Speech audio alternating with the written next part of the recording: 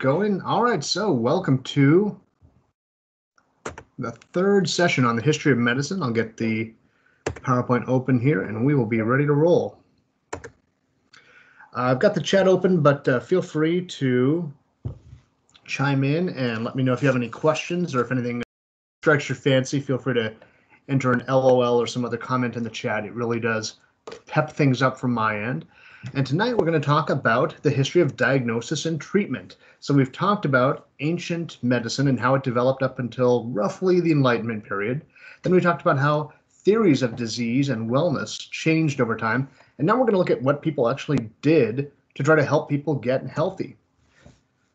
So back in ancient Egypt, the theory of disease was based around the fluxing of purulent bad food from the gut out to the body, causing swellings, pus, cancers, things like that. And the treatment was largely directed towards trying to remove the nasty material through bleeding, enemas, purgatives, things like that.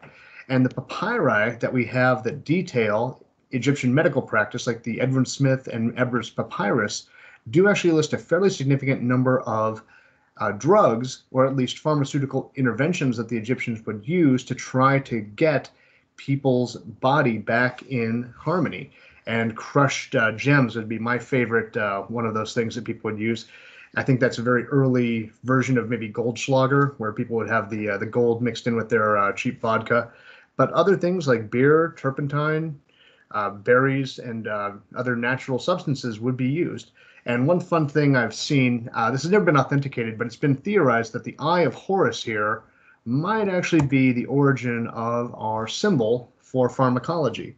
So I don't know if that's actually true, but I think it's be nice and poetic if it had a little hint of it there. We've talked about the Roman physician Galen and his contributions to research into how the body worked. Interestingly, Galen, despite writing a huge amount of material, really did not have much to say when it came to treatment. He really didn't do much innovation in treatment. He popularized the idea that bleeding people to restore their humoral balance was something that you would rely on kind of as a go-to. So he was relatively conventional when it came to intervening for disease, even though his theories on how the body worked were groundbreaking and ultimately wrong, but still very persuasive for their time. So we've talked about bleeding a few times, and bleeding has been a treatment that's been around for most of human history. We're all actually very lucky that we live in an age where bleeding is no longer considered to be the go-to treatment. In fact, George Washington is thought to have been moved quicker to his death because of the very enthusiastic bleeding that was done when he was trying to recover from an illness. So bleeding has been around for a long time, and doing lancet cuts of, opening the veins with a double-edged scalpel or some other sharp object has been pretty prominent. Using leeches to draw blood is actually very common, and in fact is still used occasionally, as leeches are able to do a really good job of pulling blood out of a very small area and are actually fairly capable of removing hematomas if need be.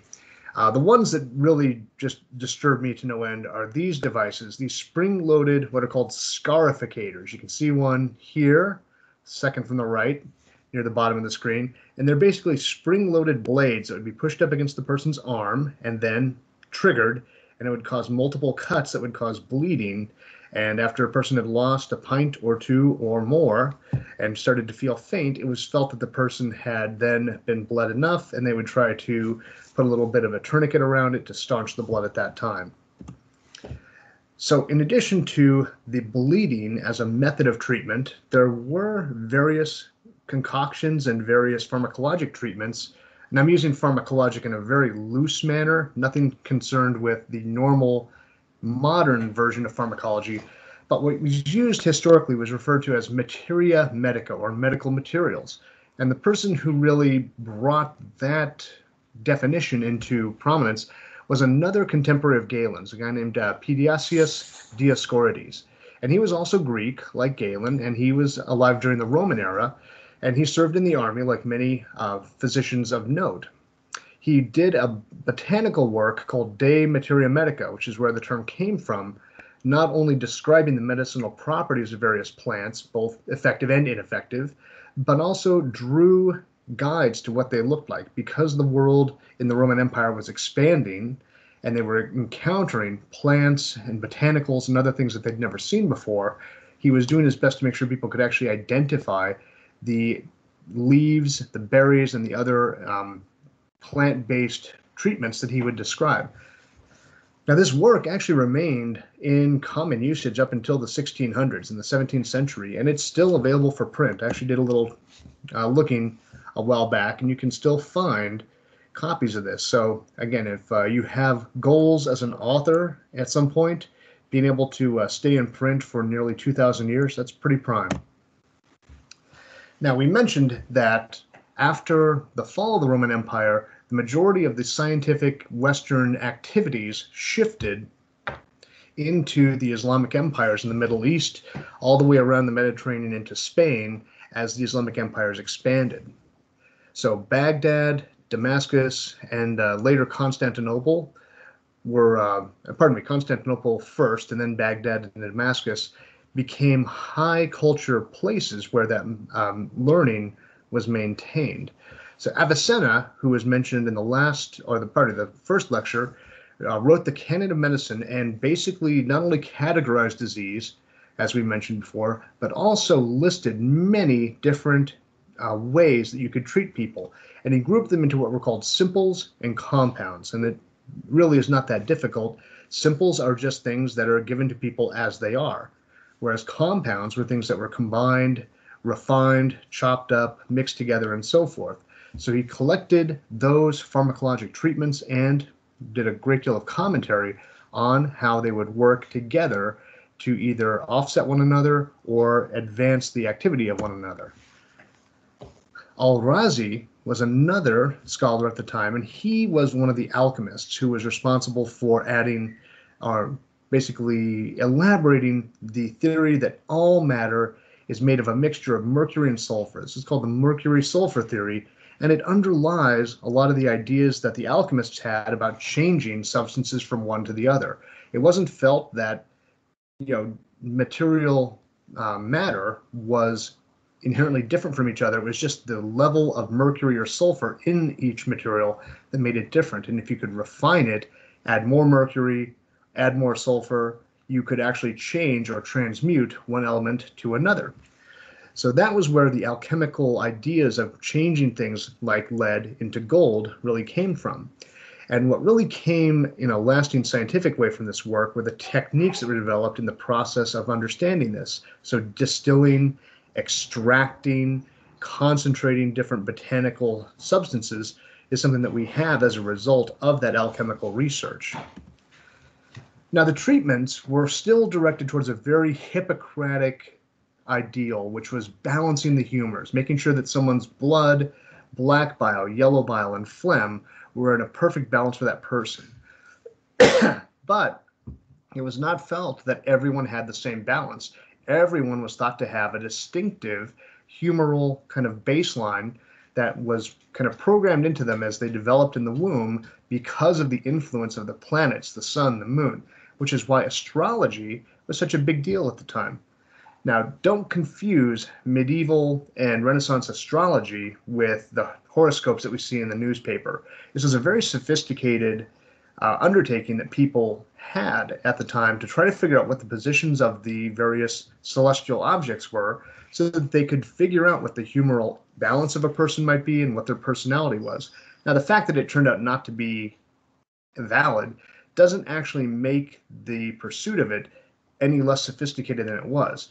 It was because of astrology that astronomy was able to eventually become a science of its own and come up with ways to describe how the planets, the stars move. But the reason it was done was because it was felt that the planets, the moon, and the sun had an influence on the development of a person, and that when you were born, you had various propensities as a result of that, and that your doctor had to take those into account when treating you. So that's what was going on in the Middle East at the time. Europe, after the fall of the Roman Empire, really took a turn for the worse, and medical treatment followed suit. Illness was basically blamed on supernatural causes, so we're going back to the pre-Hippocratic situation, where sin, familial guilt, demons, supernatural judgment were all thought to be the cause of illness. Now, physicians at the time still held themselves above people who practiced manual labor. And in fact, we have a nice little example of that here. The physician is this person here, dressed in the red robe. Now, if anyone here is a history major or can tell me what's going on, I would love to know. I've never found a good example for why this scarf that looks like a pair of breasts is all over the place. But we see it in a lot of different illustrations, and I really don't understand what the significance of it is. But the point I'm trying to make in this slide is that here's the physician staring at a jar while all these sick people are nearby.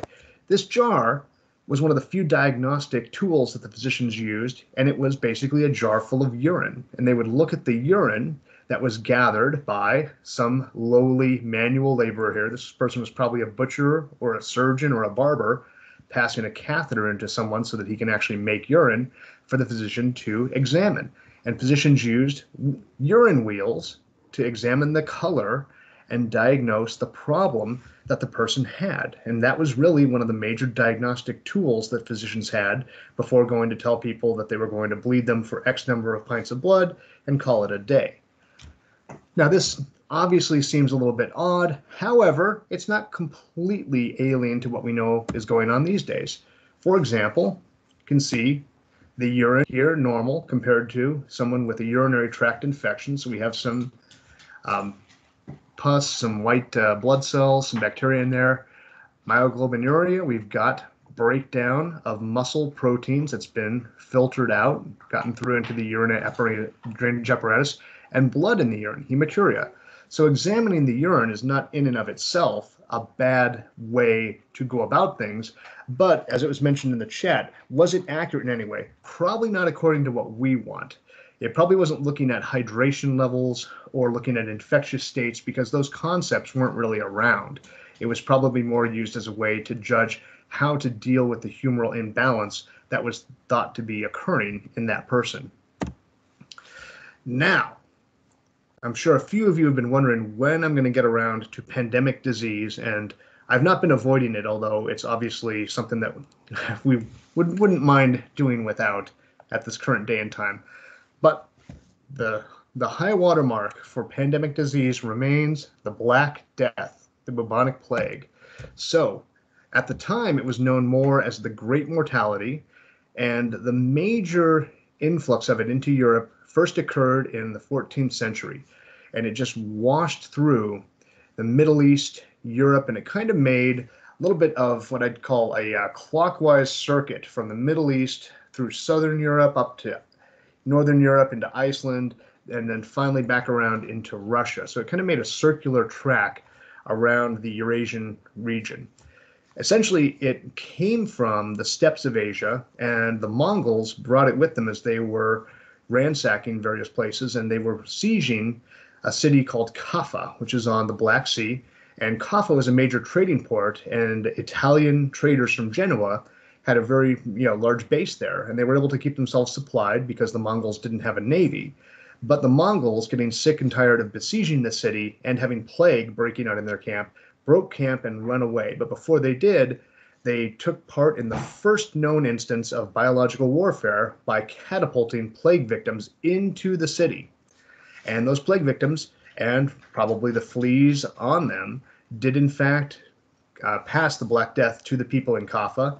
The Genoese traders left, and then every port they went to spread the plague, and it basically jumped from port to port in Europe and then worked its way overland in a much more slow manner, eventually causing a third to a fourth of the people in Europe to die at the time.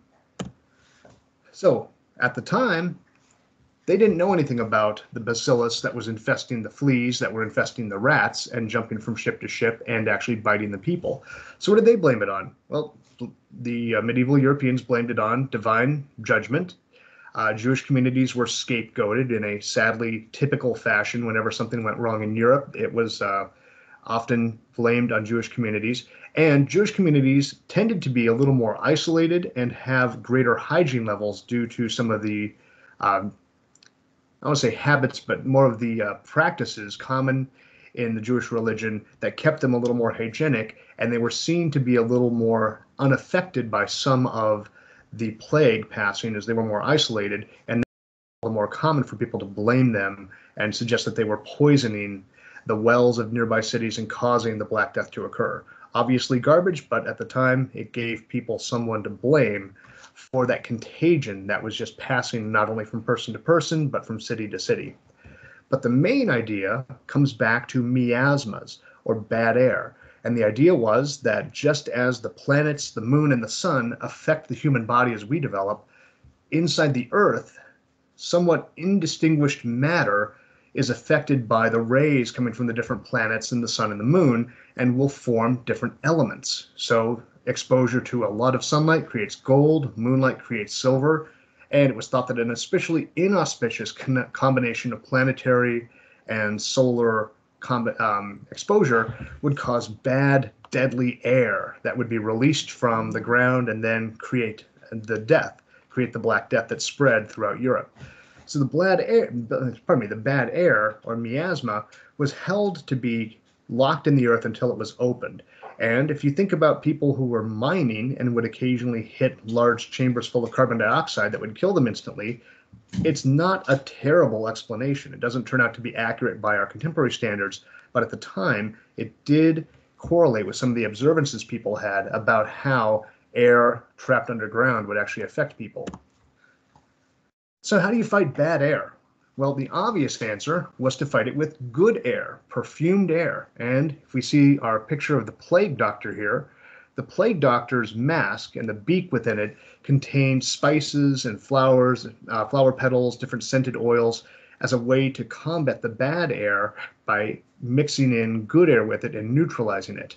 Now, these plague doctor suits didn't come along until roughly the 16th century, so they're not actually present during the early 13 and 1400s, but they were made not only from that mask, but oiled leather, gauntlets, and a cloak, boots, a hat, and even though the intent was to keep bad air away from the physician, it practically became a medieval hazmat suit and did a fairly, I want to say not great, but a fairly decent job of keeping infected fleas from biting the physicians. So it actually did work, but not for the reasons that we expected. So we have pandemic disease ravaging Europe and the Middle East. And then the Mongols continued their onslaught, destroying Baghdad, destroying other cities in the area. They didn't get to Constantinople, or at least didn't take it down. That had to wait for the Ottoman Empire and the Venetians a little bit earlier. But the scholars who were displaced from Damascus and Baghdad, and then later Constantinople, fled into Europe, and the European universities were already present and already serving as a very good landing place for these displaced scholars.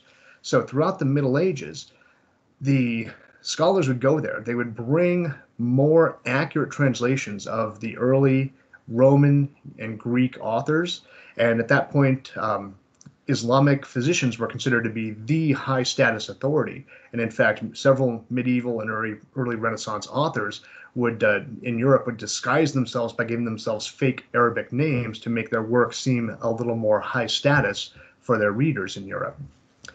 So within the university, we started to get a very rigid hierarchy of authority, and authority, especially based on the textual correctness when we looked at Aristotle, when we looked at Galen, when we looked at Avicenna, was put at a much higher level than actual experimentation or observation.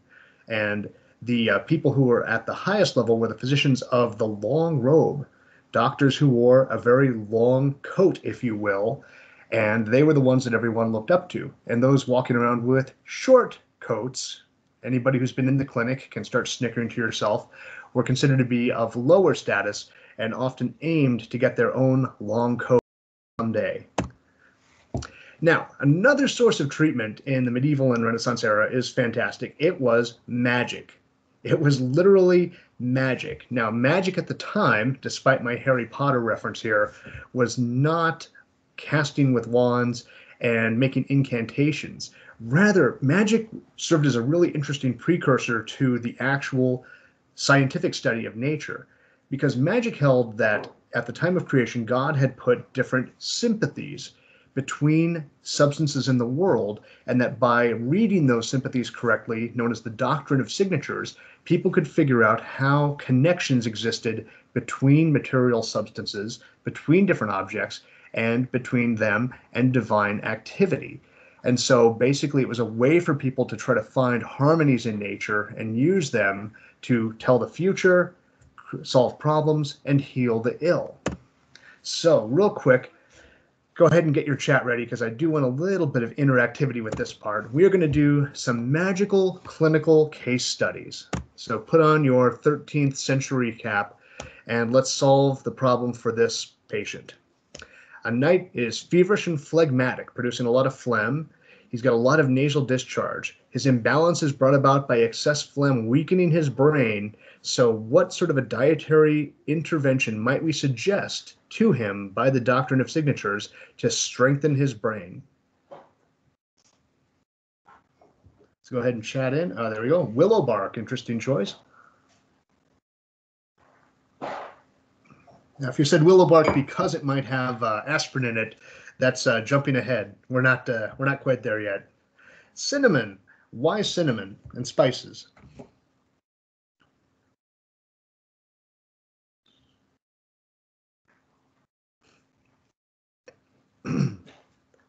Any other takers? It was a popular spice with them. All right. Bloodletting. Yeah, bloodletting's always the answer. But what does the doctrine of signatures suggest we might have someone eat to strengthen their brain? What about a walnut? Obviously, a walnut must be linked to the brain somehow because it kind of sort of looks like a brain, and that's how you'd apply the doctrine of signatures. Let's do one more. So we have a Venetian merchant who has, sorry, it's not complex style. I didn't tell you the age or the location of treatment, but a Venetian merchant has a naturally cold disposition due to the way he was formed in the womb. He needs to eat more warming foods. However, the Ottoman Empire has blockaded Constantinople, and we have very few spices and other innately hot foods available. What other sort of thing might be advantageous to offset his naturally cold disposition? And don't type bloodletting because that one's been covered already.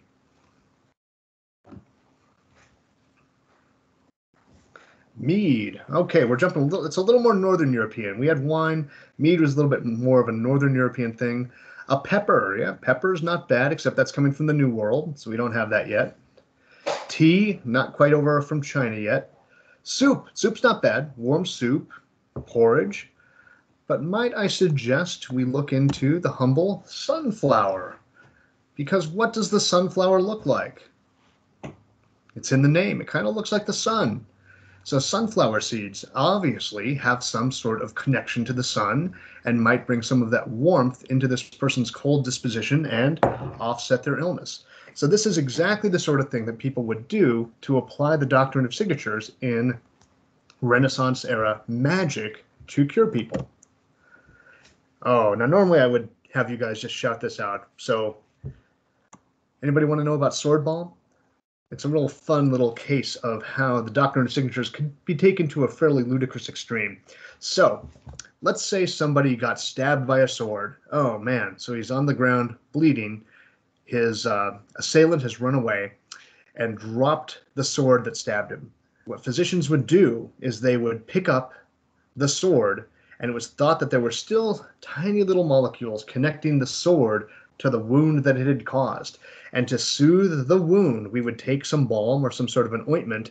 We wouldn't put it on the wound. No.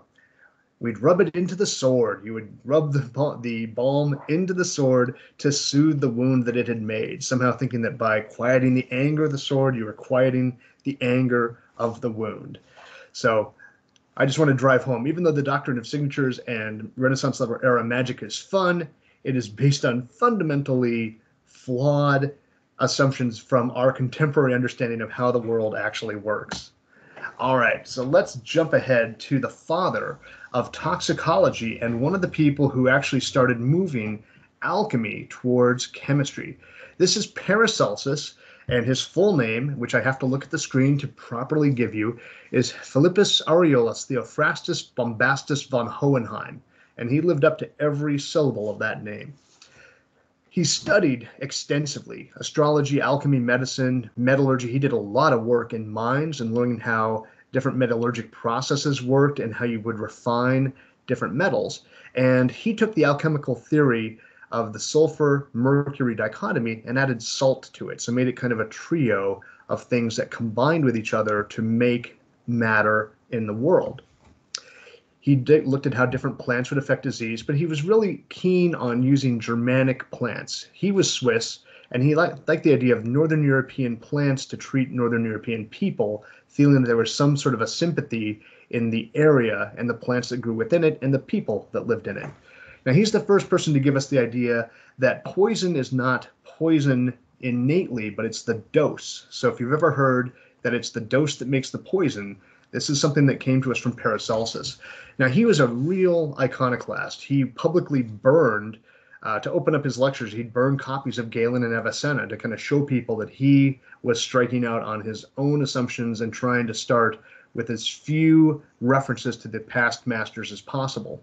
And he was just as obnoxious a person as you would expect in his contemporary everyday life as he was as a lecturer. And he basically got kind of drummed from town to town, alienating people and getting into various legal problems, and then lecturing a few towns over to keep a few steps ahead of his legal problems. And it is rumored that all the work we have of his is not actually from him directly, but were notes taken by his students as he was getting drunk in a tavern and just kind of laying forth his theories on this, that, or the other. So we've got botanical interventions operating pretty much continuously from the Roman era up until the time we're talking about. And so in Padua, where we had Vesalius, actually very contemporaneously, Vesalius working on anatomy, the first botanical garden completely devoted to growing botanical preparations for medical treatment was developed. And this garden is actually still in existence. I've not been there, but if I make it to Padua, it's one of the places I intend to stop to see this botanical garden and how it was used as a way to grow simples, aka single substances that could be used for medical treatment. Now, where did this lead us? We had different botanical preparations that could have effects, but different berries and leaves contain varying levels of the substance that may be effective. And depending on when you harvest it, there might be a lethal dose of something, or there might be a non-existent dose of something. And so we really kind of got a step towards standardizing it and actually extracting the functional structures within these substances in 1785 with William Withering. Now, he was looking at foxglove purpura, and he basically was understanding that wise women and people who had foxglove knew that it worked to help those suffering from dropsy. Now, dropsy would basically be what we would call heart failure these days. You had massive swelling all over the body due to heart failure, due to being unable to pump blood effectively, and it backing up and sweating out into the extracellular space. And this foxglove would actually do a very good job of keeping that swelling down and increasing excretion from the kidneys. But it would also kill people every so often. So after he had started consulting on this, he learned how to dose it, how to refine it in such a way that foxglove now is not what we refer to it as. We refer to it as the drugs derived from it, digitalis and dioxin. And this allowed people a little bit of a roadmap for taking botanical substances and isolating effective treatments from them. Now, as the Enlightenment proceeded, we had a really amazing development, and the development was a whole laundry list of what were called imponderable fluids, fluids that permeated all around us that we just were unaware of, we couldn't see, but had effects on us. Now, my personal favorite of the imponderable fluids that turned out to be nothing was phlogiston. Now, phlogiston was this theoretical fluid that allowed things to burn. So if I have a log, it's just absolutely saturated with phlogiston because that log can burn like crazy.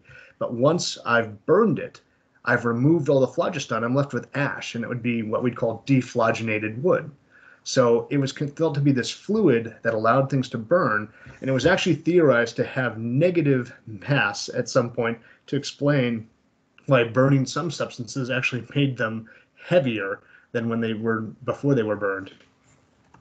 Now, Galvani understood that you could actually make muscles contract by having them contact electrical charges. They had a thing called a Leyden jar present at the time that basically built up a fairly significant amount of static electricity and held it as a capacitor until it was discharged. And he knew that you could make frog legs contract using that electrical motion.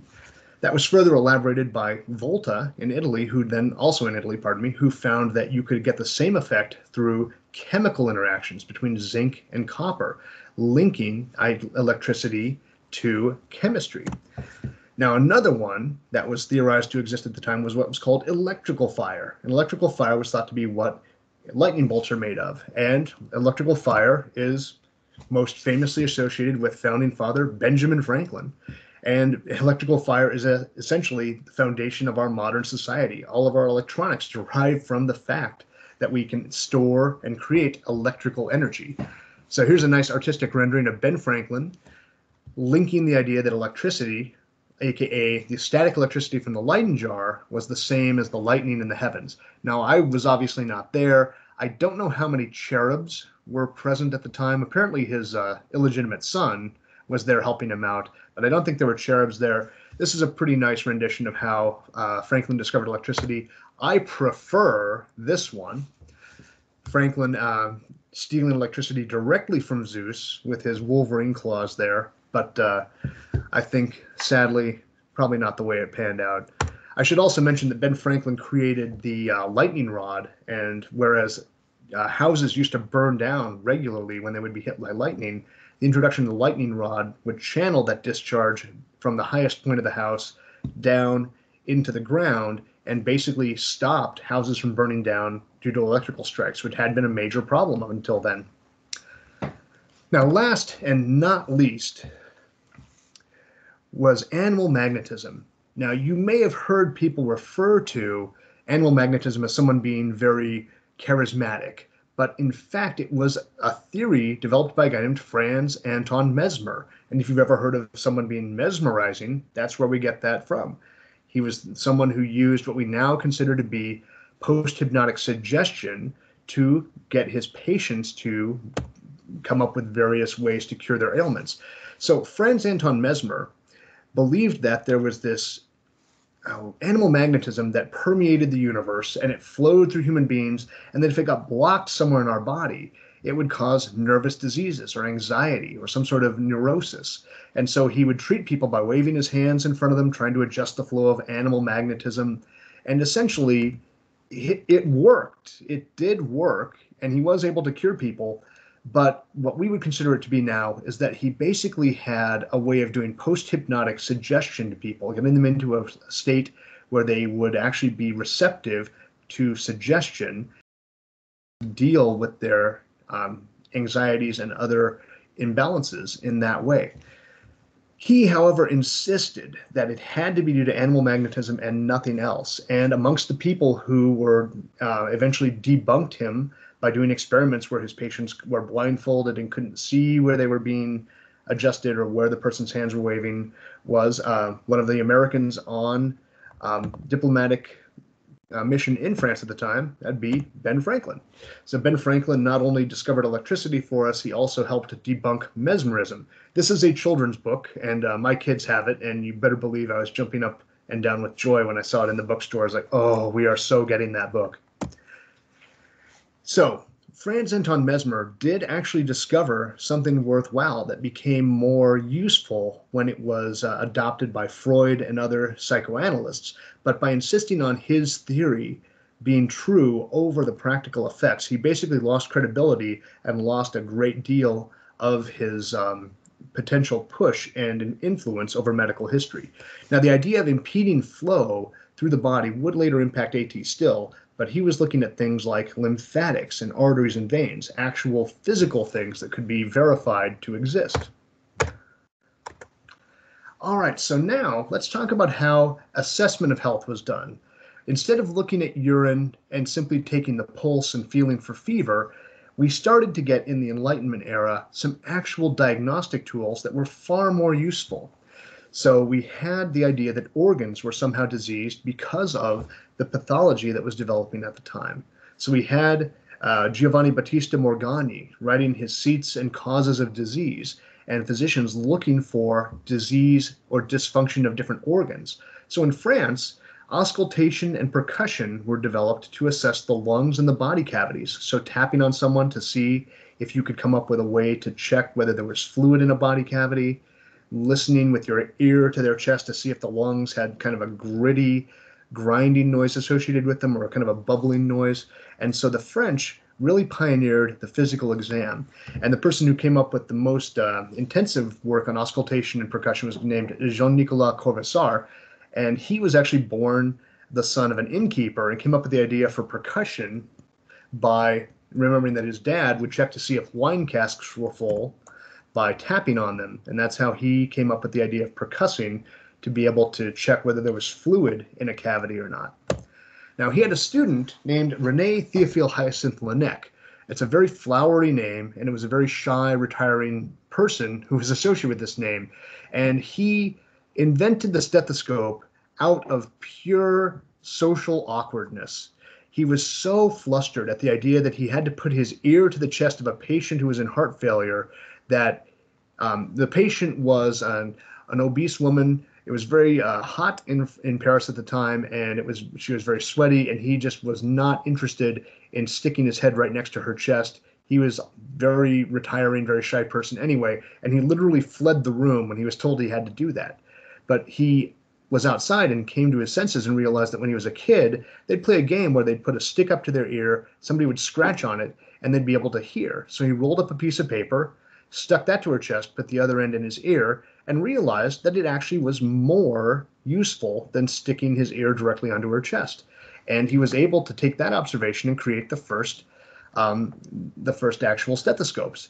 Now, the first stethoscopes were these kind of linear bells. He actually ground them or kind of used a lathe to make them himself. And if you bought a copy of his book where he described stethoscopic examination, he would send you for a few extra bits of money an actual hand-lathed stethoscope. So this became the universal symbol for I am a doctor. And it was how people were actually able to assess the function of the heart and the lungs. Now, he actually passed away from tuberculosis that he caught on the wards, which was a disease he'd done a great deal to characterize and understand, especially by using his stethoscope to chart the progression and the effects that it had on the lungs as it went further through its various stages.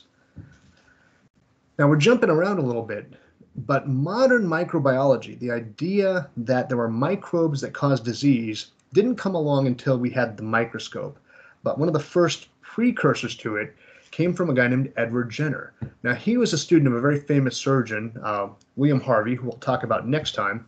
But he was in practice in the countryside of England, and he heard a rumor that turned out to be true. And it was that milkmaids rarely got smallpox. Now, smallpox is a horrendously vicious disease.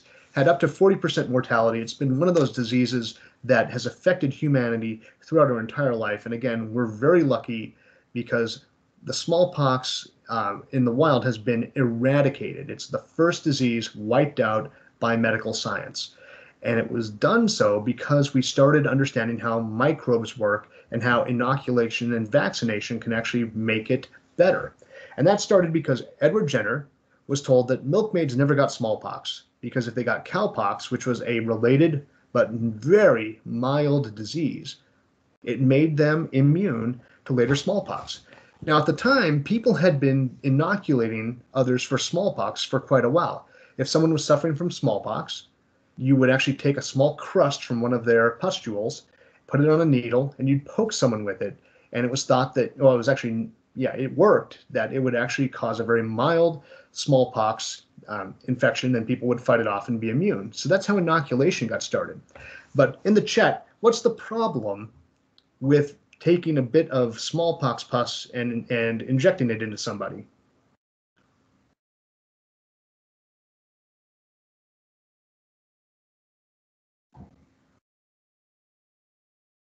Ooh, it's gotten very silent, or else we've got very extensive comments coming. There we go. It is live. You just gave them smallpox, exactly. So it would often cause a very mild reaction and people would be immune, but sometimes they would get a full-blown lethal case of smallpox. Jenner, coming up with the idea that cowpox would confer the same advantages, started vaccinating people. And the word vaca means cow. So vaccination literally means inoculation from a cow. And so cowpox was used as the way to vaccinate people and make them immune from smallpox. And it worked fantastically well and was thought to be a much greater advantage than the smallpox inoculations. Another American jump back. One reason that the Revolutionary Army was able to actually outlast the British was that George Washington mandated that all soldiers be inoculated against smallpox. And so when it was in season, it didn't cause the massive outbreaks that it might have otherwise, compromising the Revolutionary Army's ability to be in the field. Now, as before, the big name for germ theory and microscopy is Louis Pasteur, and we've visited him already, but let's elaborate on Louis Pasteur's accomplishments. So not only was he a massive proponent of germ theory, and not only did he disprove how spontaneous generation didn't work to create life, he showed that microbes were present in spoiled beer and wine. Microbes were responsible for making silkworms ill, and he saved the French beer, wine, and silk industries by doing those examinations and coming up with ways to treat the food through pasteurization or by isolating the infected worms away from healthy ones. Now, the other thing that he did was it wouldn't be a direct outcome of Jenner's work, but he took the idea of a weakened version of a disease and inoculating someone with it and applied it to rabies. Now, rabies is an invariably fatal disease. I believe there is one instance documented where a person spontaneously recovered from rabies in all of human history. It's incredibly just vicious, nasty disease. And what happened was Louis Pasteur was trying to come up with a way to weaken the rabies virus, although it wasn't known to be a virus, but weaken that pathogen so that people could mount a response to it without it actually being able to attack them. So he'd done a couple trials, but one day a young boy was brought to him who had been attacked by a rabid dog. He'd actually been defending other children from this rabid dog and had been bitten very badly. And so he was going to die. So Pasteur began the process of injecting him with a weakened strain of rabies, knowing that there was really nothing to lose. This kid was going to die if he did nothing. And so it actually worked.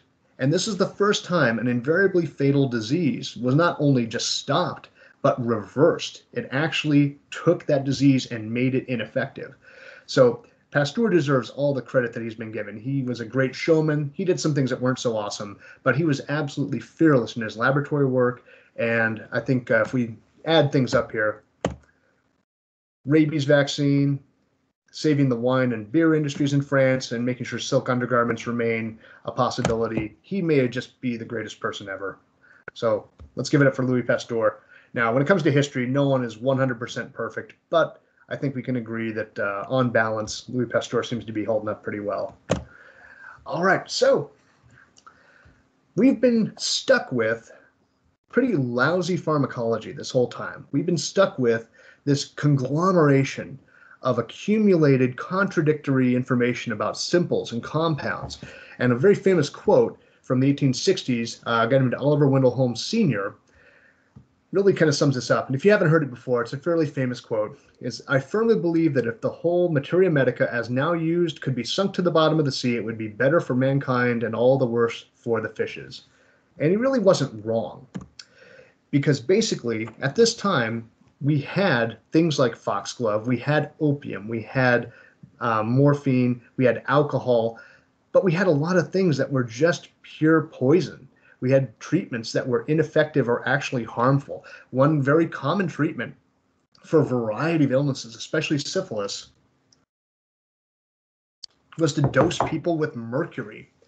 And their teeth would fall out, they'd get ill, but since they had syphilis, it wasn't felt to be, oh, well, they're just getting worse, but it's presumed that the mercury was helping, even though it was absolutely positively not helping. So there was just a terrible record of pharmacologic efficacy and no real push to investigate to make it better. But thankfully, in the 1800s and 1900s, that started to change. So Friedrich Wöhler was able to show that you could actually synthesize organic substances from inorganic compounds. At the time, it was thought by people called vitalists that living material was inherently different from unliving material. And this really kind of laid the ground for the idea that chemistry applies equally to living and non-living systems. It's all molecules and compounds, whether it's in living material organisms or not. Claude Bernard showed that you could actually use a poison arrow to actually affect the muscular system. So curare would actually cause paralysis of the muscles. And in the early, going into the late 1800s, really, is when we start to have pharmacology really come into its own as a field. So Oswald Schmeideberg basically created modern pharmacology by isolating muscarine and showing that it affected the heart the same way that the vagus nerve did. And essentially, if you remember that muscarine would affect muscarinic receptors, and those are the receptors found in the parasympathetics going to the heart, you would understand that he was basically hacking that system from two different ways. Stimulating the vagus nerve would affect that response, but doing the chemical reaction caused by stimulation of the vagus nerve would do the same thing. And a student of his, an American named John Jacob Abel, basically founded the American Society for Pharmacologic Experimental Therapeutics. It's still in existence. It's still around. And he did a lot of amazing things when he was a professor at Johns Hopkins. He extracted epinephrine from the adrenal glands and showed that it had the same effect as stimulants would in other systems. Histamine and crystalline insulin were also isolated by him, showing that you could isolate living compounds and they would have therapeutic effects for people. Let's see if I can, there we go. Now another, we'll call it a medicine for the moment, that was very popular at the time was cocaine. And no one really knew what cocaine did apart from being a stimulant. But as plants were investigated, cocaine became very much in vogue because it was definitely known to have different effects. Now, one effect that it had that was indisputably important was it's an excellent anesthetic for mucous membranes. And Carl Kohler was an optometrist who found that you could actually use it to numb someone's eye and do eye surgeries. Now, that's impressive. What I find more impressive is that people were doing eye surgeries before topical anesthetics existed. Now, you might be able to have someone hold down your arm or your leg during an amputation, but how on earth do you hold an eye still when you're trying to cut into it and the person is feeling all the pain from it? So the fact that optometrists were able to do surgeries of any kind blows my mind. But Carl Kohler found that cocaine, put into liquid drop form, would numb the eye and allow people to actually have those procedures done. And people were just amazed at this immediately. He was put on to this by a Viennese neurologist who had looked for every possible theoretical or clinical way to use cocaine, but somehow managed to miss that it had this great potential as a topical and as an injected anesthetic. He made him very depressed for a while, but he later rebounded. You know him as the father of psychoanalysis. That would be Sigmund Freud. But he was actually very bitter that Carl Kohler scooped him on this discovery and actually referred to him as Coca-Cola for the rest of his life, since Coca-Cola had cocaine in it at the time. So it was a nice little jab at Kohler, who really didn't seem to mind that much.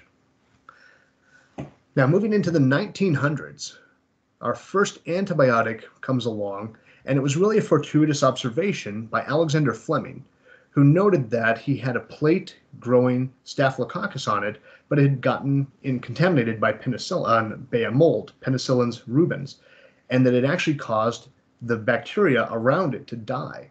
Now, initially, he didn't think anything could come of it because he didn't think whatever that substance was could survive in the human body. And he actually stopped studying it for a while, but he changed his mind, came back to it, and started to isolate the penicillin that was being produced by that mold. Now, it was very difficult initially to isolate. It took a great deal of effort to get even a little bit, but a study was done on infants who were born with gonococcal infections of the eye, which would make them go blind, and 4 of the 5 infants who were treated were actually cured. So it was known that this was a fairly important innovation, but it wasn't very useful.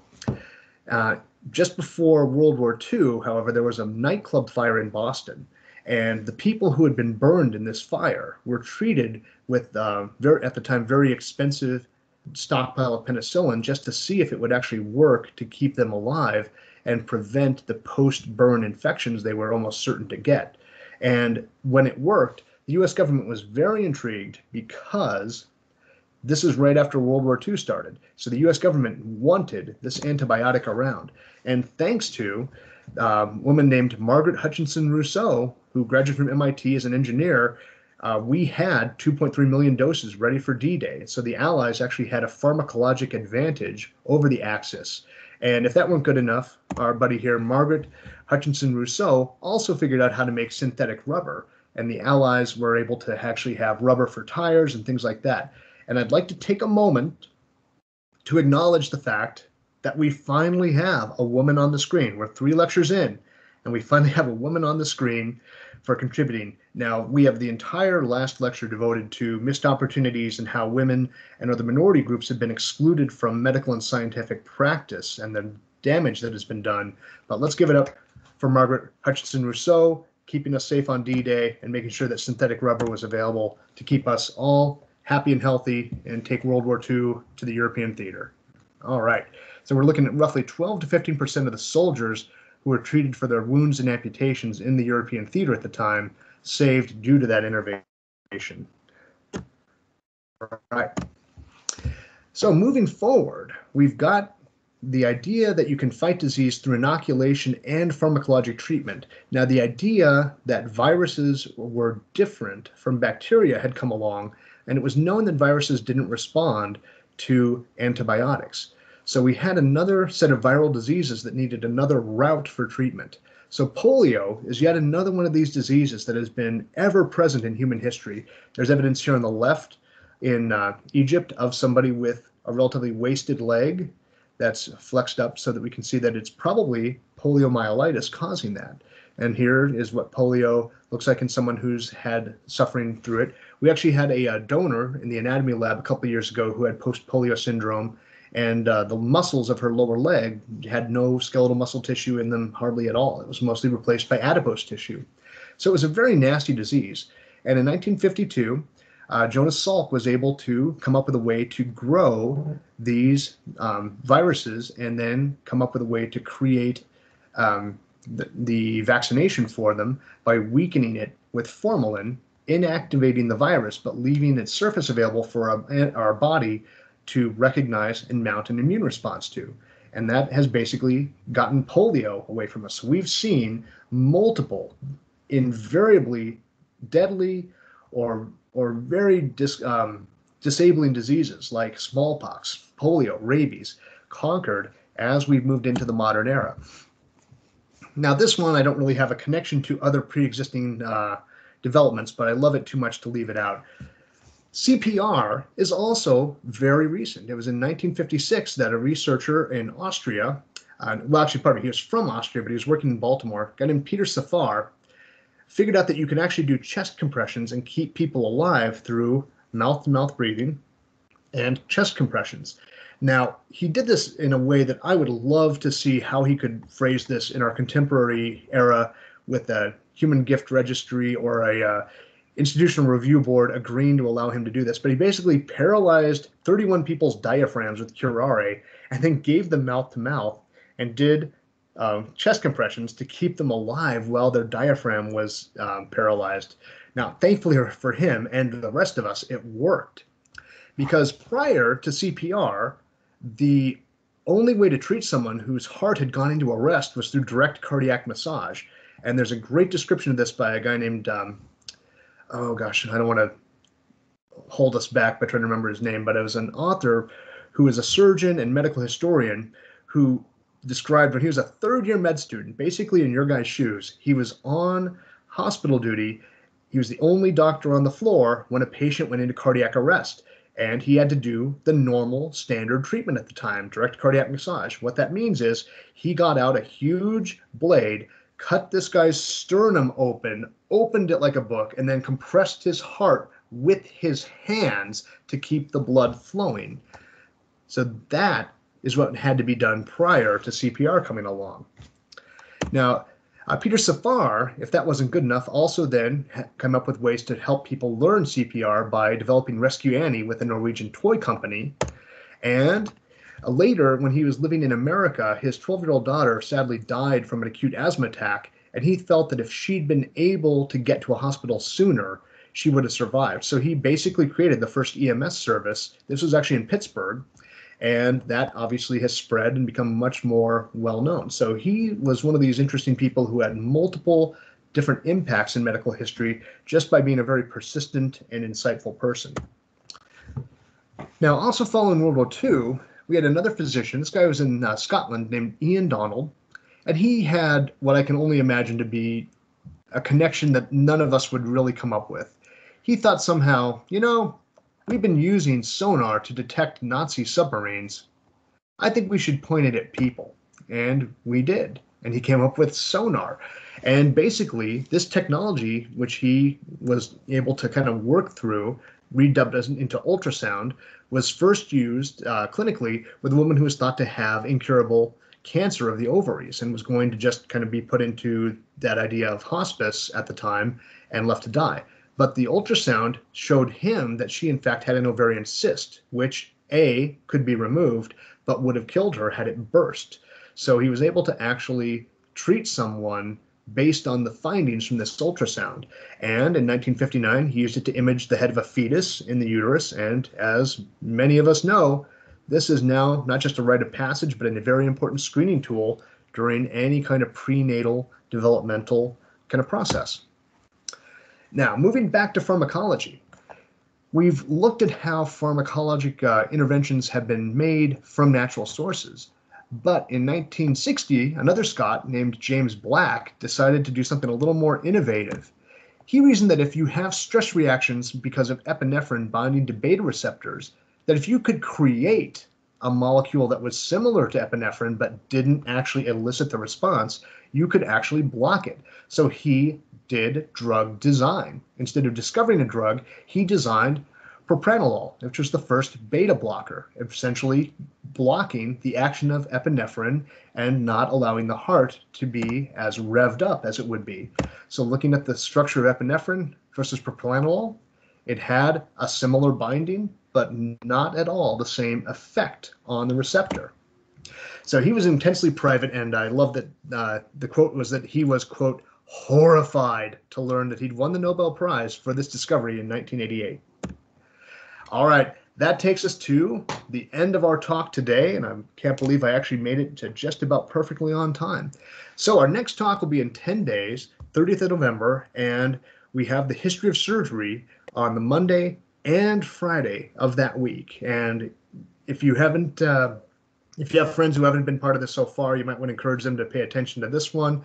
It's a lot of fun. And for those of you who've enjoyed the talks up till now, wait till we get to the next two. They are phenomenally amazing and horrifying in equal measure.